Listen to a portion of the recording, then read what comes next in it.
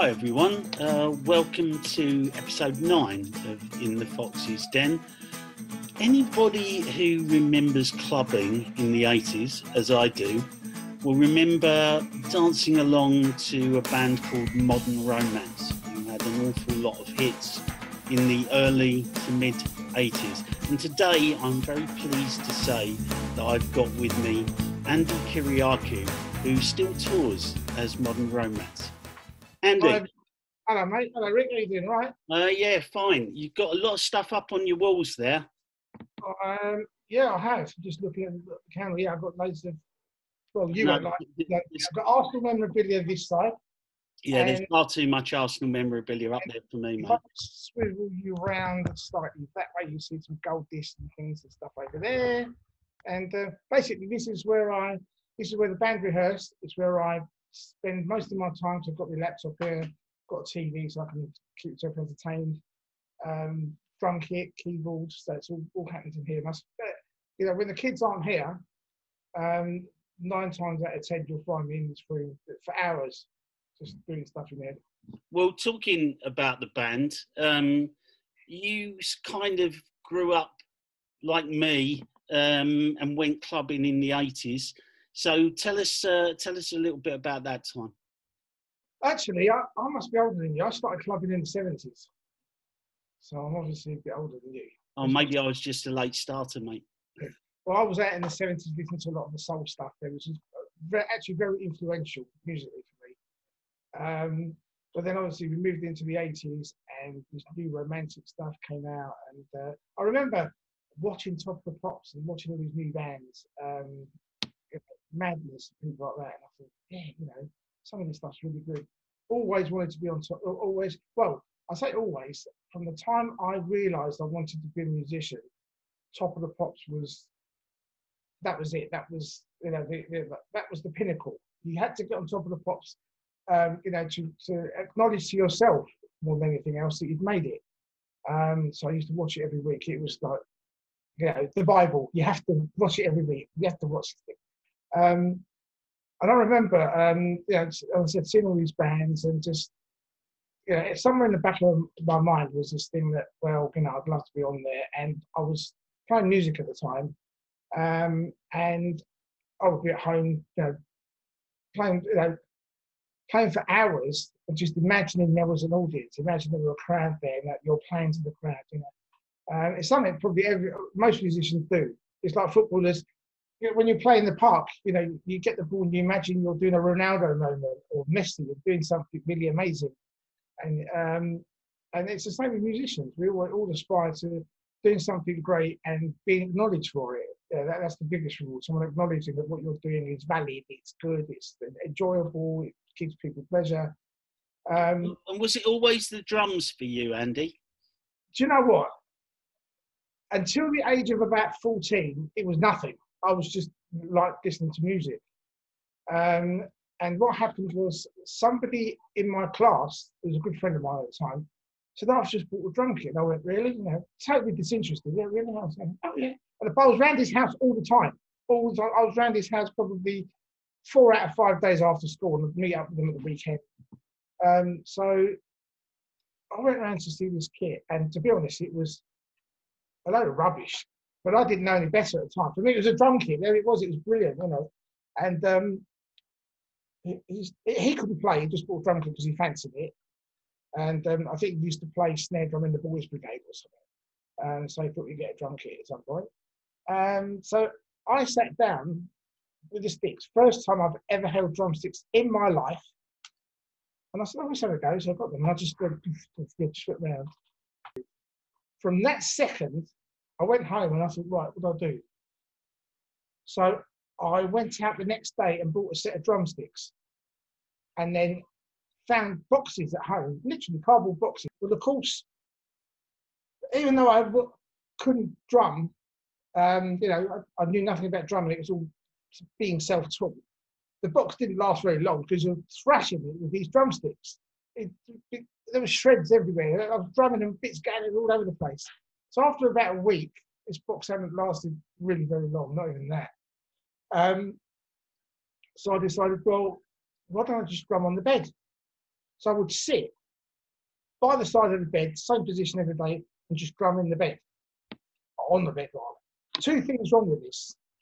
All you aspiring drummers, get a drum kit, don't do this. Because the first thing is I literally wore a hole into it was an eider down, I think they were called in those days. So I wore a hole in it because I was sitting there drumming going every day. Eventually I walked in one day and I looked, and there was a patch that was like see-through, and I thought, oh my God, I'm going through it, you know.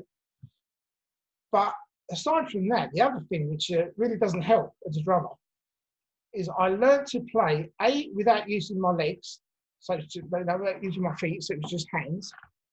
But the other thing is that once you start playing a proper drum kit, there's this bounce that didn't exist when you had the bed. Because the bed just hit it, just don't, that's it, just it's dead. All of a sudden, you're hitting the drumstick, and it's actually like a recoil. And I was losing sticks all over the place when I first got a drum kit, and I thought, oh yeah, didn't take this into account. But so what happened was I did that for ages, and the one good thing about it is I built up my stamina because I was listening to albums at the time. Let me see if you remember this, right? I was listening to one of the albums I listened to, or two of them, were Pole Driver and Hello, both by Status Quo. Yeah. And I used to drum to them, and literally end to end, one album to the other one. I mean, initially I couldn't. I'd do like a 10, 15 minutes and be completely. That's it. I'm done. I can't do anymore. But gradually, I started getting more and more used to it. And I would sit there dripping in sweat, drumming to these songs because they're all up tempo, like really high energy songs, all the way through to the end of both albums. I was a mad Bowie fan at the time. Absolutely loved Hunky Dory, Ziggy Stardust, Aladdin Sane when that came out. So I would be drumming to those songs as well. So what happened was this guy that I bought the drum kit from, young Frederick was his name, says one day, I'm selling my drum kit. And I thought, hang about. So I bought it for 25 quid. Now it was rubbish. I actually stripped it down to the bare wood because they were all different colours and all different things. I just took all the enamel things off the outside, stripped it down to bare wood, varnished it, put it all back together. So it's basically a varnished drum kit, wood finish, wood grain finish. But it was good enough to learn on. And I'm guessing that your neighbours probably preferred you drumming on the bed, didn't they? My neighbours, they're another story. Let's fast forward. For years, we had trouble with the neighbours. We had fights in the street, literally. Over your drumming? Yeah. I had a fight with the next door neighbour and his dad, two of them, right? Because I was drumming. And but funny enough, fast forward to Top of the Pops. I do Top of the Pops one night. Walk out the next day. Hello, we saw you last night on the TV. This is the same people that I've been fighting with for years. I thought, all of a sudden you'll be my friend now because you realise suddenly you were a TV star. Well, let's come on to that. Let's come on to you joining Modern Romance because that was your first band, wasn't it? You went straight to Modern Romance. That wasn't my first band, actually. Not my first band of any notoriety. But funny enough, let's go back 2 seconds to that drum kit. Right. That drum kit, I then went and auditioned for a band. And they were called Headquarters, soul band. Yeah. And I have to quote, they said to me, you know what, for a white boy, you're really quite funky. Because they didn't think a white guy was going to play the soul stuff the way I did, But going back to the 70s, I was a soul fan. I was brought up in all that stuff. Yeah. It was in there. So when I started drumming, I'd be drumming to all that average white band. I started going into that. So they said, it's really good, we love your drumming, but you can't possibly come on stage with that kit. So you have to buy a new kit. And I said, but I've just left school. I'm going to college. How can I buy a drum kit? The reason I mention that is I've stayed friends with the band, and later on, they broke up into two bands. So half went that way and half went that way. Some of them became a band called Central Line. I don't know if you remember a band called Central Line. Yeah, I remember them very well. Right? Well, they became Central Line. And the other lot became another band that you may have heard of called Lynx, with David Grant. Yeah. So I'm sitting there thinking, I could have been in either one of these two bands, and I'm sitting there doing nothing, you know. But then, having said that, a few months after thinking that, because I saw Central Line on TV, and I found out Linton at the time, and I said, oh, great, I saw you, brilliant. Then a couple of months later, I'm on top of the pops, out of nowhere. And I thought, how bizarre the way things work out. Very strange. Okay, so let's come on now to you joining Modern Romance. Were these a group of friends that you had already? No, I didn't know them at all. I actually went to, do you remember the Blitz? Yeah. Right, well, I went to the Blitz one night with a friend of mine. And it goes to show sometimes, had I not gone to the Blitz that night, there's a very good chance that you and I wouldn't be having this conversation, because I wouldn't have been in Modern Romance. Who knows? Because that night I went to the Blitz and... Let's explain first of all that the Blitz was a very well-known club during the 80s for anybody who doesn't know what that was. Yeah, and it was the band the club where the new romantic movement is said to have started, because a lot of the people like Steve Strange, Spandau Ballet, all the people were going down there. So I just popped in one night. I mean, I just left the band that I was in. So I played in a jazz funk band. I played in a blues band. I played in a rock and roll band, like proper 50s rock and roll. So I went in there with a friend of mine, just to see what was going on. Not band-wise, because I didn't even realise I'd had a band that night. I just went in clubbing, because I'm out clubbing every night, which we'll come to in a while. But so I went there with a friend, and I saw a band packing up. So I was like, oh, we've missed the band, you know. I'd love to watch a live band. So I'd asked someone, I said, oh, what was this band like? You know, and they said, oh, they were pretty good, actually. And the one thing they said that it's funny, it's a key word. One of them said, yeah, they were pretty good, actually. In actual fact, they were quite funky. I went, really? Okay. So I went over and started chatting to the then drummer. I said, do you know any other bands that need a drummer, like your band, that play funky stuff? I just assume when they said funky, they meant funky as in proper funk. And he said, no, but he said, but give me a number and I'll see what I can do. So I went, all right, here's a number.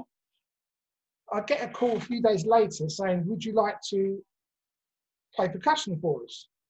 And I said, well, what mind, you know, a bit congas, a bit timbales, we can do that.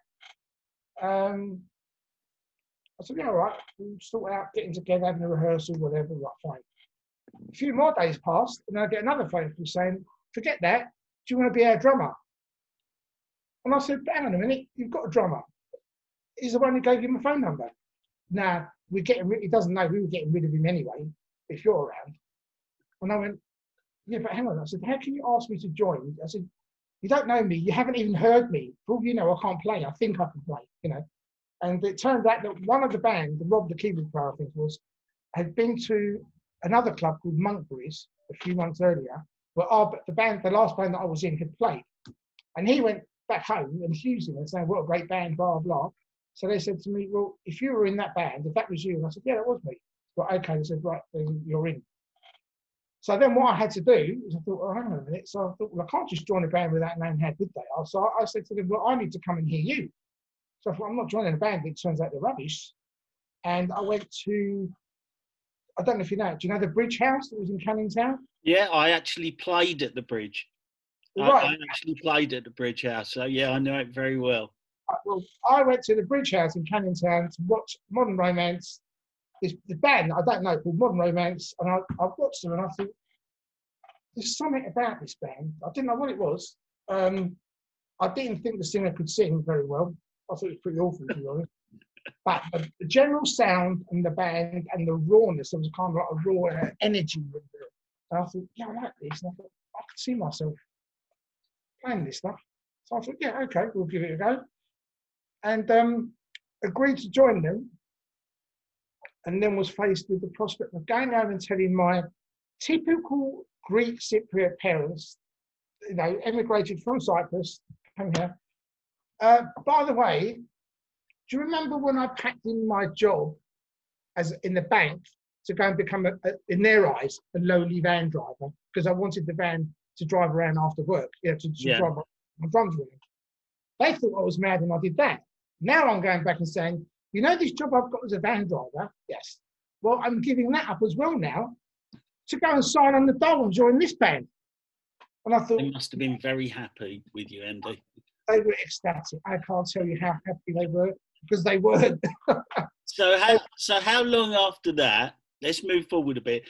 How long after that did you make them happy by having your first hit and getting on Top of the Pops, which had always been your dream? Right, well, this was the thing. When I joined them, they were just a band, and I thought, well, we'll give it a go. You know, they sound good. There's something I like about them. I'd rather join a band that I like the sound of and see what you can do, rather than join a band that's just for the sake of it. You know, let's join this lot. I actually like what I heard. And then we're having a rehearsal. I think it's the first rehearsal underneath the railway arches in Leighton. And during a break with, you know, the music somewhere, someone mentioned record company, and I thought, sorry, what was that? You know, oh yeah, we've got to deal with the record company. We've got to deal with Warner Brothers. I went, really? I said, yeah. But we've had 2 flops already, and they said if the next record's a flop, they're throwing us off the label. So was that when they were Leighton Buzzards? No. After Leighton Buzzards, they'd signed to Warner Brothers as Modern Romance, and released 2 records, both of which bombed abysmally. One of them was particularly rubbish, to be honest. It was horrible. But the other song called Tonight, we used to play it live, and I loved playing it. I thought it was a great song. But still, that didn't get anywhere. But this is all before me, obviously. I was just joined to be told we've had 2 flop singles, and if we have one more, 3 strikes and you're out. That's it. You're on your way. And I thought, okay, you know. I didn't join because they had a record deal. I was totally unaware, but I thought, okay, that's a bonus. Interesting. Anyway, so the first record, so the next single we're going to release, the next song we're going to release is this song called Everybody South, and I listened to it. And bearing in mind, I've come from a musical background up until that time of mainly funk, jazz funk. You know, I love jazz funk. Yeah, I used to love listening to instrumentals, all the musicians showing off their stuff. No, I'm with you on that one. And so all of a sudden in the band, and they're going to, not only are they singing, which I particularly hate, I didn't really like singing. I didn't like the idea of someone singing. I wanted the music, the singing. I'll do that to the side of the singing. Totally different now, changed completely where that's concerned. But at the time, I was quite, I'd say narrow-minded musically where that's concerned. I just became focused on music, the musical side of things. Yes, I loved all the soul songs and stuff in Motown and Philadelphia, but when it came to me playing music, I was interested in playing in a band where they had keyboard players that played 20-minute solos and the bass players went off and the guitarists. Everyone did their bit and showed off how good they really were. And I thought, oh, I love all that. And then all of a sudden, I'm in this band that they're not only playing pop music, it's everybody sounds so, you know, we're all singing along, chanting stuff. And I thought, I don't know about this.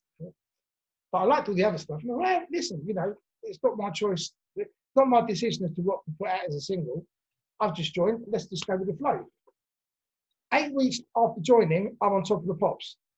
Now, 8 weeks is a long time to wait 8 weeks. But when you think about it in real terms, yeah, it's like being signed to play for, I say Arsenal, I suppose. Being signed to play for Arsenal as a youngster, as a 17-year-old, will sign you and to play, you know, as in the, you know, the youth team. Then 8 weeks later, you're playing up front against Man United in the Premier League. It was like those things. It was like, what the hell happened? You know, what got that going actually is at the time nobody was doing PAs. It was a very new thing to do a personal appearance. And I spoke to a friend of mine. Do you remember a club called Hombres? Did you used to go to Hombres? In Wells Street. Anyway, the DJ there said to me, why don't you come and do a PA here with your band? Because I knew him anyway. And he said, you join this band, come and do a PA here. And I went, all right. So I went to do this PA and it went blindingly. Amazing. Everyone loved it. It's fantastic. So somebody in the band was talking about doing a tour, which is very expensive. And if the record company aren't willing to put the money into you, then it's not going to happen. So I then suggested, why don't we do a tour of PAs, where we basically, well, we did it in there. We drove to, for example, Birmingham.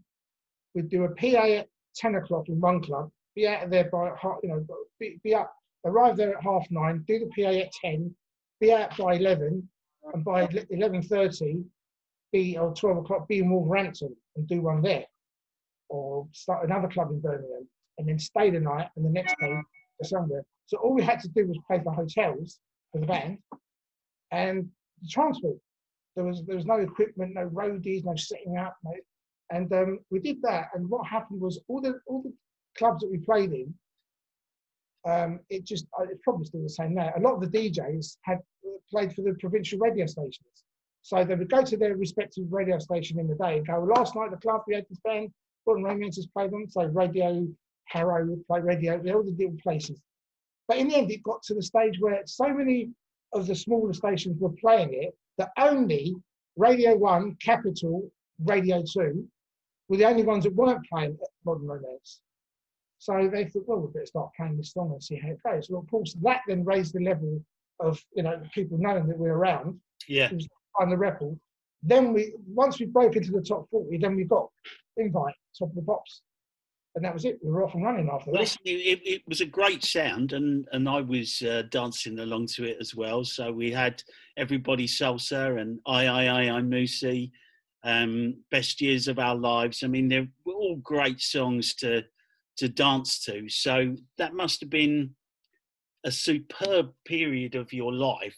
So moving along a little bit, you were doing all of this, you were doing all these clubs, you were doing Top of the Pops, making all these records, but then it kind of turned sour. How long did you have as a band that was really getting on together and getting on well and enjoying what you were doing?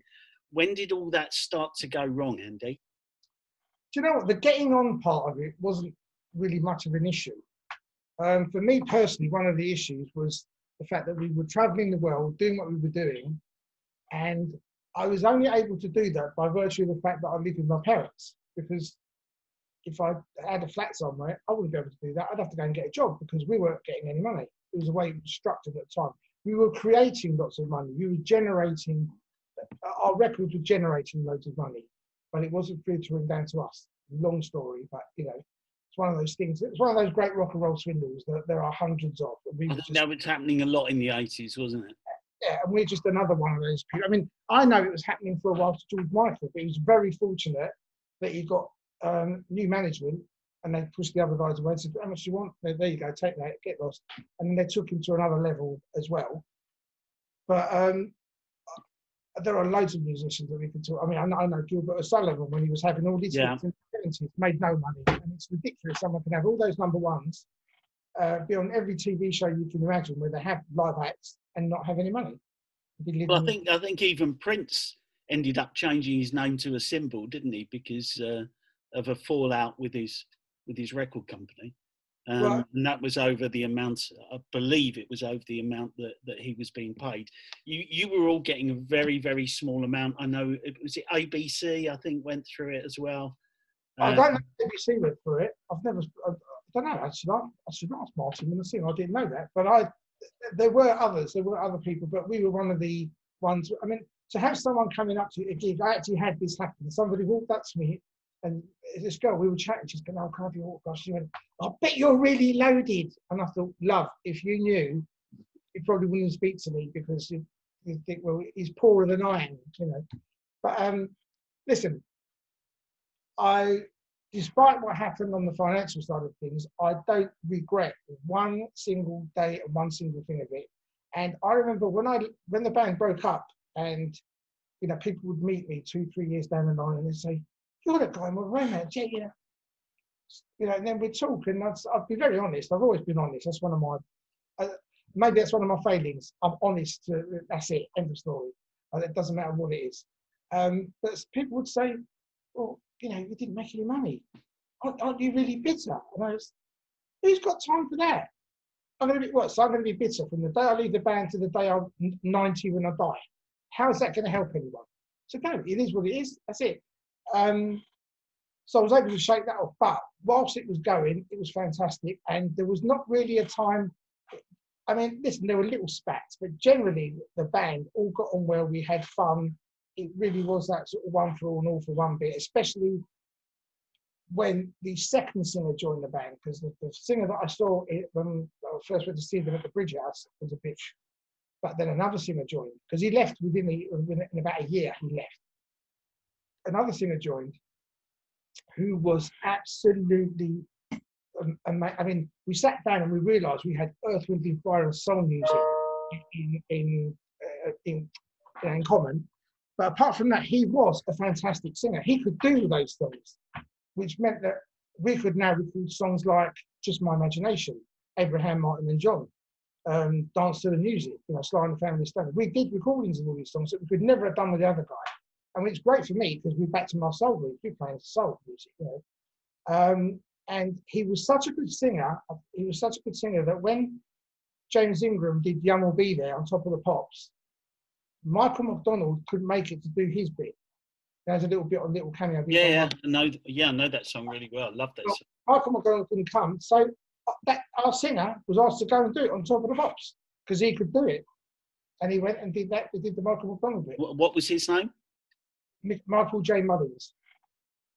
Great singer. But yeah, generally we all got on well and it was fun, and we'd have sing-songs in the van, on the tour bus on the way to wherever we were going, and it was good fun. It was never one of these bands where there were lots of, there'd be a fracas backstage and there was someone who would have killed someone. It wasn't like that. So what caused the cracks then? Because I mean, Modern Romance was by no means on its own. There were a lot of 80s bands that went through the 80s and enjoyed really good hits and a lot of appearances that then started to form cracks later on. Spandau Ballet is a perfect example of that. So when did that happen for you? Was that late 80s or mid 80s? I think that the thing is, with the culture being the way it was at the time, and you're hearing this from somebody who doesn't drink, doesn't smoke, has never done drugs, but I think that had a lot to do with things not going the way they should have gone. Our manager was into anything and everything, and I don't think when you've got somebody that represents a band who's going to go out and get sloshed and make an idiot of himself, I don't think that's really a good reflection on the band, because people go, well, if we want to deal with this band, we have to deal with him because he's the manager and he's a pain, so let's not bother. And I think at that point, and what happened was we went from Warner Brothers to RCA, RCA, and RCA very quickly realised, obviously, I think Warner Brothers had a kind of loyalty and an allegiance to us because we'd been there and made it with them and they'd seen us all the way through.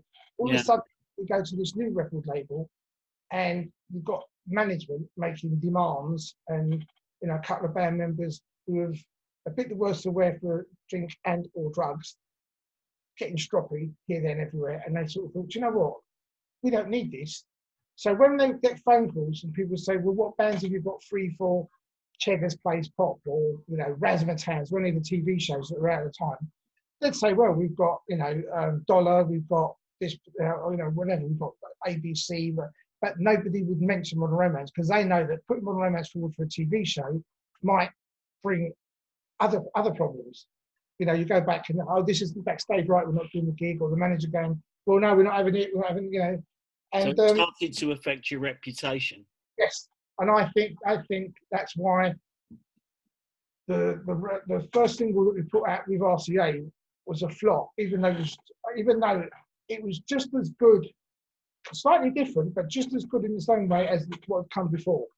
It was dancey, it was chanty, everything, but I don't think it got the push that it should have, that it got when we were with Warner's, and that's because pushing a record and pushing a band means you have to get them TV appearances. That means they have to be in contact with people, and their management has to be in contact with people. We, as a record company, had to be in contact with the management. It just gets so.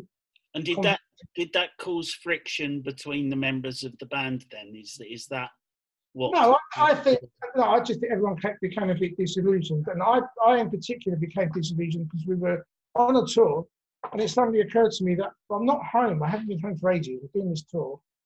And UK tour, but I thought I'd have done all these gigs, and I'm going home with absolutely nothing. Well, I'm still getting the money that I get paid on a weekly basis, which was not even three figures. Let's put it that way. Less than 100 quid. So this is when your parents wished you were still at the bank, is it? Well, my parents at the time thought, well, whatever money he gets, he can keep it. We don't want money from him because Greek Cypriot parents tend to be like that. I'm like that with my son. Whatever he earns, I don't want any money from him staying here with my son. We can live here, whatever happens. But I don't think they had any idea of how little I was getting. Because remember, I was out every single night and they thought, well, he must be getting loads of money. He's going to Stringfellows every night. Yeah, because I get him for free. I could not afford to pay to go to Stringfellows. It wasn't going to happen. Not even once a week I would pay to go in there because that's basically a quarter of my week's money just to pay to get in. So I'm not paying to do that. But because I got in for free. Basically living off freebies then because of people knowing you from I was living off my reputation. But the downside of it is you go somewhere like Stringfellows and you see lots of people in there that you know, people from other bands, whatever. They go, let me buy you a drink. You go, no, I've just had one, thanks. You know, because you know that if they buy you a drink, eventually I'll buy one back. And I can't afford to buy a round of drinks. I can't even afford to buy one drink in Stringfellows, let alone a round. So that was a sad side of things. So when did the band? What year did the band actually break up? And then what happened to you after that, Andy? What did you do straight afterwards? I left in 85. 85 or 86. Basically, we were on a tour, and I said, when this tour finishes, we're on the last week of it, and I said, we had one more week to do, and I said, look, when this is over, I'm leaving. And then the singer, who I told you about earlier, the good one who joined up, Nick Mullins, said, well, if he's leaving, I'm leaving as well then, because, you know, I think he'd become just as disillusioned as well with the whole thing. Yeah. Working for free sort of thing and giving people lots of pleasure, but not being able to afford any of the luxuries in life that normal working people get. And yet here we are, you know, the pinnacle of success, allegedly, you know, making all this money. No, we're not making any money at all. So he left. And I think, the band carried on for a short while afterwards, very short while, trying to release a couple of singles that didn't do anything. And then, like an old coat, the name was just hung up there and left. And everyone went about doing their own business. And I started asking me what I was doing. Yeah. I did some sessions, which I did some stuff with Craig McLaughlin. Remember him? Yeah. Neighbours? Yeah. Henry, yes, he played Henry. Well, he had a bit of a pop career going on. Yeah, I remember that. But when he came to England, I was working with him. I did stuff with Boy George. I did some stuff with Angie Gold. I don't know if you remember her. Yes. I was supposed to work with the Nolans. I think it was the Nolans at one point. It almost happened, but it didn't work out. But yeah, I was doing anything coming around. I was just doing sessions basically. So at what point? Because obviously you stayed in the music business. You still had the love of music. At what point did you think, I want the modern romance name back, and I want to do this again? Well, I didn't so much think. I didn't actually make the decision that I want the modern romance name back. I just thought it was time because a lot of the 80s music was coming back, and that they were having, you know, blah blah night with, you know, Odyssey or someone. I think, and Odyssey were actually before us as well. They were the 70s. But, you know, now they're moving to 80s music. Okay, so I got in touch with Dave James, who was the bass player, and the owner of the name after the other guy had left, because they started the band together. But the other guy left, so the name stayed with Dave, and we all were modern romance still, sort of thing. So I phoned up Dave, and I just got in touch with him after many years, and I said, let's meet and have a chat. He went, all right. And so I said, look, you know, such and such is happening with the Asian music. It's making the resurgence there. I think it's the right time for us to relaunch modern romance. You know, get the band back together. You know, me and you and whichever of our members want to join.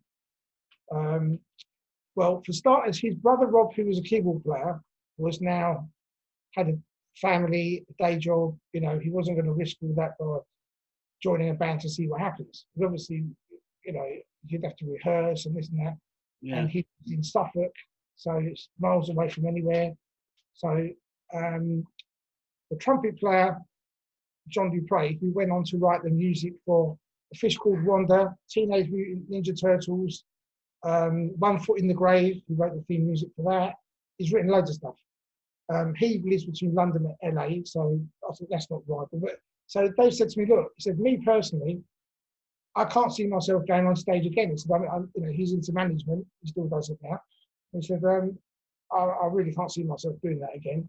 But he said, as an original member, I see no reason why you can't take the name and be Modern Romance and get whoever you want with you. If you want to, you know, use some members of past members of the band, you can, or do what you want. The name's yours. And the one thing he said to me, this is one of those things that people say to you that always remain, and you know that the actual phrase they use. And remember, the 80s was a time of excess, and everyone was going bananas, you know, doing drugs, drinking, whatever, getting mad, they're partying. And people talk about the 60s, so what the 80s were. The 60s was LSD, the 80s was coke. So what's the difference, you know? But he said to me, look, I did some stuff in the 80s that I'm not very proud of. So the least I could do is give you the name and anything you want, any help you want in the future, because I'd always be there for you. And you know what? Guy was been true to his word. He's been a great mate. I've met up with him, you know, many, many times since then. We've had dinner together so many times. And a couple of times I've needed him. He said, yeah, what do you need? Right, bang, he's been there. So we are basically, since that meeting in 1999, we have stayed friends. Good friends. But sadly, having that name and being given that name in that way, so that you owned that name, it didn't stop the court cases happening, did it? No, and the funny thing is, well, he gave me the name and I said, look, do me a favour. I said, I know you're giving it to me. Can we do a contract that we can both sign? And he goes, yeah, whatever. And I said to him, just for safety's sake, because you never know, because we knew there was one person in the band who, we knew his brother wouldn't be stroppy. We knew John Dupre wouldn't be stroppy. So that left two people, and one in particular was a singer that left. We just knew that he might get stroppy one day. Well, he waits 18 years and then serves me with a cease and desist. And I thought, are the drugs still clouding your head, mate? 18 years. Where have you been? So without going into the specifics of it, he basically registered the name of the band with the Intellectual Property Office, who themselves were a joke, I'm sorry, because they didn't even check. I mean, all you have to do is go on the internet. It's not, you've got Agent Fox Media behind you. I guarantee you, if I went to register Agent Fox Media, they'd look in their books and go, Agent Fox Media, no one's registered that, yeah, we can register that. If they typed in Agent Fox Media on the internet, it would come up straight away and they go, someone's already using it, mate, can't let you have it. No, they just take it on board that, because I've got registered with them, that no one's got it. They give him the name. He then decided to start writing to agents and threatening to sue them if they book My Modern Romance. The agents are then calling me and saying, well, look, we've got these gigs for you, but we don't know what to do because this guy's threatening to sue us. We don't know, you know, we don't want to get involved. And we know you're Modern Romance, but he says he owns the right to the name and blah, blah. So, and you could see that he'd only registered it 2 months earlier. So it's like, hello, you really think you're going to win this? Anyway. So ultimately, I won. I got the name. How long did these court cases go on, Andy? 2 years. So two years of all of that, but you eventually came out the winner, and you still own the name Modern Romance, and you're touring as Modern Romance. Copious amounts of egg on his face, I'm glad to say. But it's his own doing, his own stupidity. It was him and the old guitarist. But how they ever thought they were going to get away with this, I don't know, because, I mean, they were found, the Intellectual Property Office found them guilty of registering the name in bad faith, which means he never had the right to register it in the first place. And they also said he was passing off because we had more hits after he left than when he was there. And then he wants to go out as Modern Romance, and And they think, oh, it's the Modern Romance that did Best Years of Our Lives and High Life. And no, he wasn't in the band. So, and the funny thing was, he got a girl in the band to sing all those songs because the originals were in too high a register for him to sing. He can't sing where these songs are. So he got a girl in to do those songs. So what's the point? The whole thing was... The good thing is that you go out as Modern Romance now and have done for quite a while. I've seen you, and I'm dancing away just as much as I used to in the 80s, because there's all the old stuff that I know, but you've got new music as well. So tell us a little bit about the new music that you're making as Modern Romance. New music is it's still Latin based, but as opposed to being everyone have a good time Latin, it's more, without being derogatory to the old Latin, it's more genuine Latin in that it sounds like it probably may have had a Latino involved in the writing, but that's probably maybe the Greek side of me, because there's the Greek side musically, we tend to be a bit different. There are different scales as well sometimes. So yeah, it's a direction whereby it's still the Latin thing, but I say to people it's more like Modern Romance grown up. It's like Modern Romance in its infancy. No, I've heard it, and I think that's probably a good way of explaining it to everybody. And we'll put a link on with this broadcast so that people can have a listen to themselves. So the lineup of the band now includes your daughter, doesn't it? It does. And I have to say, I have to stress, she's there on merit, not because she's my daughter. And I can hear and see that. Yeah, I say that because my son, for example, plays drums. But even if he wanted to be in the band, he couldn't be because he's not good enough. Having said all that, he only plays as a hobby. I'm sure if he sat down and applied himself, he would be good enough eventually. But he doesn't want to be. He said, Dad, I enjoy playing drums when I enjoy playing. I don't want to make it a job, and I don't want the stress of it, having to learn songs and make sure I don't make a mistake. And he plays freely, and if he makes a mistake, he makes a mistake, that's fine. But so that I use that example with my son just to say that if Nats was a good singer, that's not good enough for me. You have to be a really good singer to be in the band. You have to know what you're doing, hold your own. And to be honest, she first sang in the band when she was 15. And that came about when we were doing, I think it was a Lou Festival. And, it's really funny because sometimes the obvious things right in your face for ages and you don't see it. But because she was my daughter and she was young, it never occurred to me that I would be singing in the band. And then one day someone said something, and sort of the way your mind works, went down little avenues very, very quickly. And then I thought, why have I never thought of Nats coming to sing with us? Why am I paying an unknown session singer to come and do backing vocals when Nats can do backing vocals? So I thought, I'll bring her along with the backing singer so I can do backing vocals together, and I'll let Nats do a couple of solo spots. So I asked her, and she said, yeah, I'm up for that. 15, right? So I thought, okay. So took her along. She was great. I mean, one of the first songs she did was a Whitney Houston song. And everyone kind of thought, wow, she's doing Whitney Houston and doing it well.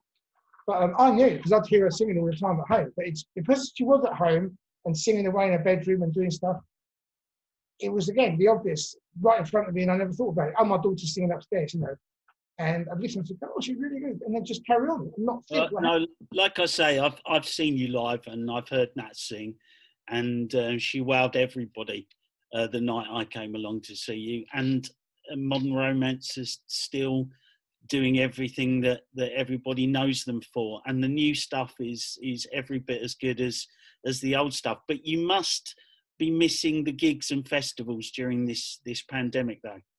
Do you know what? I've said to people, if it carries on like this, the next gig, I'm going to walk on stage, you're going to give me a mic, and I'm going to go, what's this? I don't remember. What is this? So what am I supposed to do with this?